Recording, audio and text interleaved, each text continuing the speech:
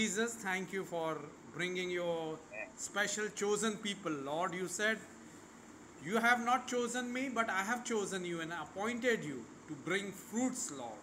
Yes, Father, fruits through our prayer, through our work, through our efforts, Lord, through our spoken words, Lord, through our written words, Lord, as they have cried, Father, the brothers and sisters of the dear country of Philippines, Lord. They have cried before the throne of grace and mercy.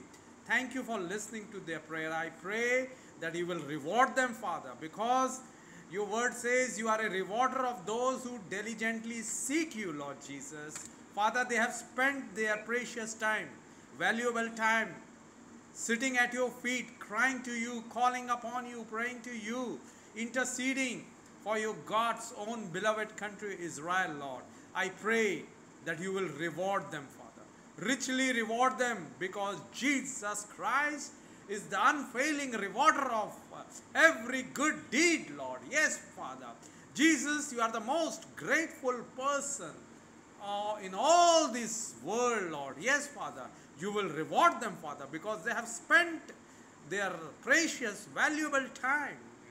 Avoiding all other necessary things, all other entertainments.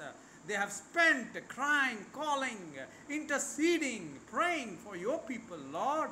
And according to Hebrews 11, verse 6, reward them, reward them, reward them, richly reward them, exalt them, Father.